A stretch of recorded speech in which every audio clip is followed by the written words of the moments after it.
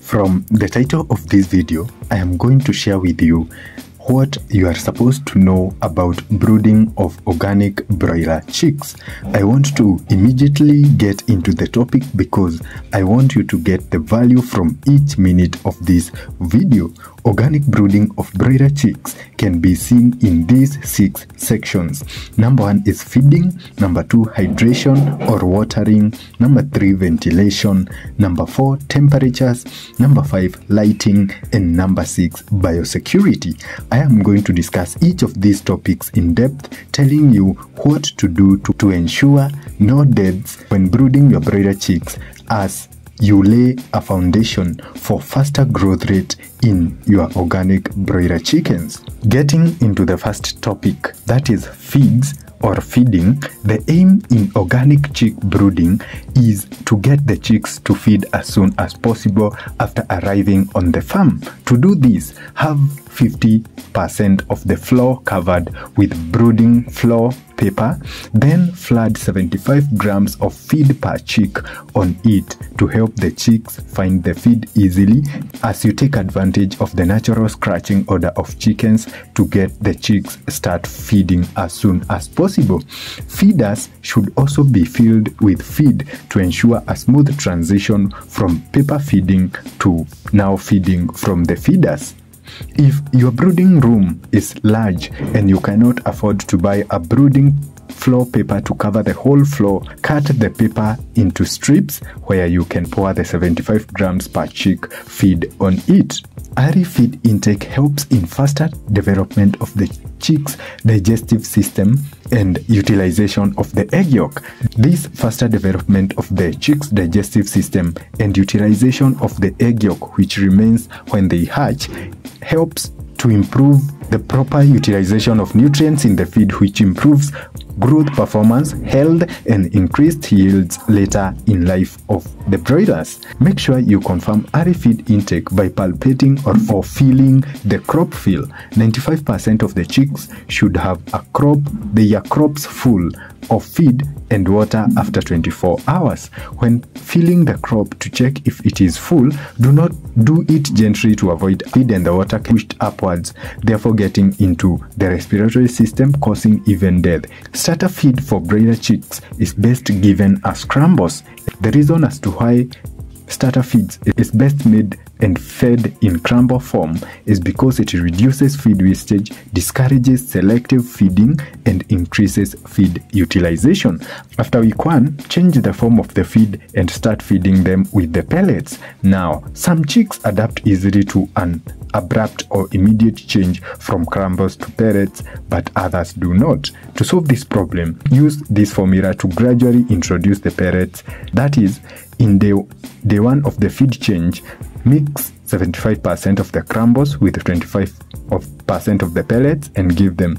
Day 2, 50% of crumbles plus 50% of pellets. In day 3, 25% crumbles and 75 pellets, and from day 4 of feed change onwards, now you can be giving them the pellets. But before we get into this video, kindly, if you haven't subscribed to our YouTube channel, make sure that you hit that subscribe button and also hit that bell notification so that every time that I post another educative video, YouTube will alert you. Also, make sure to hit that like button and also the share button, because they help this video to be shown to more farmers so that they can be able to get this important information. You can also tell us where you are watching us from and leave your suggestions and questions in the comment section below. The second thing when it comes to organic brooding of chicks is the watering. That is the hydration. Water should be offered to the chicks ad libitum, that is throughout at all times.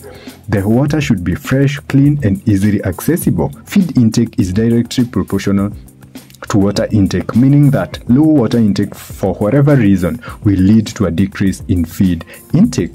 The correct temperature of the water offered immediately at the arrival of the chicks at the farm should be 15 to 20 degrees Celsius. Afterwards, the water temperatures should be maintained below 25 degrees Celsius. If you are using the nipple drinkers, make sure you lower the nipples to the chicks' eye level for the first 2 days to enhance clear visibility. Adjust the nipple drinkers slightly higher after attaining the early intake, that is after 24 hours, to reduce water spillage on the litter. Here is a table showing the angle of the nipple drinkers as the chicks grow. Early water intake means that each chick should drink at least 1 ml of water each hour for the first 24 hours. The flow rate should be one that ensures that there is a drop of water hanging under the nipple without dropping. Always check the nipples to ensure that there are no airlocks, which can lead to low water intake, and as I mentioned, it will lead to decreased feed intake.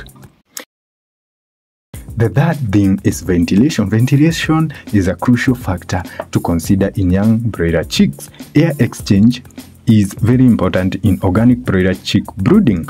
Poor expulsion or removal of carbon dioxide and carbon monoxide causes low feed intake, low water intake, and also decreased chick activity.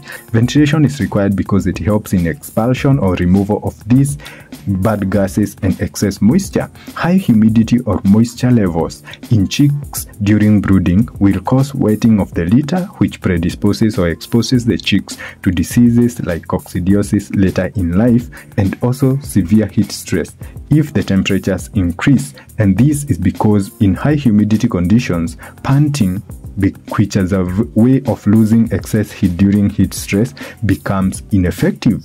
The sides of the chicken house should have curtains that can be raised and dropped, and this is because, for example, in windy days, the curtains should be lowered to avoid that draft of the wind.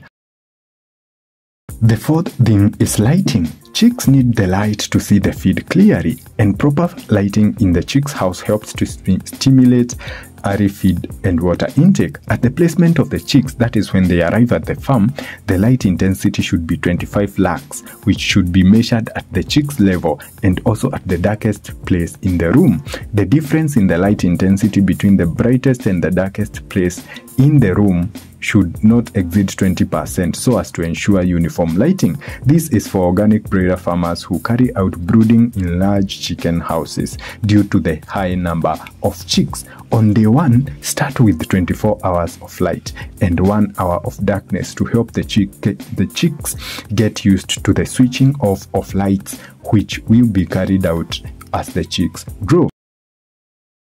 The fifth thing is the temperatures. Preheating, that is warming up of the brooder before the chicks arrive at the farm, should start not later than 48 hours before. Ensure that the room temperatures is at 32 degrees Celsius 24 hours before the chicks arrive at the farm to allow heating of the litter and the floor. Litter temperature should be 30 to 32 degrees Celsius and the floor temperatures should be 28 to 30 degrees Celsius during the placement of the chicks from the packing boxes after arrival on the farm. This is because chicks usually absorb and lose heat using their feet and their body. Therefore, special attention should be given to the temperatures of the floor and the litter to avoid heat or cold stress to the delicate chicks. After 5 days, the chicks can now start to regulate their own body temperatures and start being less dependent on the environment or the heat from the heater. From day 10 to day 14, the birds should be able to control their own body temperatures and the heaters can be eliminated. Optimum or the normal body temperatures of chicks from day 1 to day 5 is usually 40 to 41 degrees Celsius, and from day 5 onwards it's 40 to 41 degrees Celsius. This is very important to know because any changes beyond these temperatures that I have mentioned will indicate that there is a problem. The sixth and the final thing is the biosecurity. The biosecurity is to ensure that you vaccinate your chicks, that is, ensure that you get a vaccination schedule from your chick supplier. Number 2, ensure that there is a foot bath at the entry of the brooder and hygiene of the equipment and the chick handlers. The other thing is that you should fence the farm to avoid intruders and use appropriate mesh wires and on the chicken house to keep away predators and wild birds that expose the chicks to diseases. Thank you for watching this video. I hope you have learned something new that you are going to apply in your brooding to avoid death or losses. Hit the video that is on your screen right now to know the organic supplements to treat sicky and dying chicks.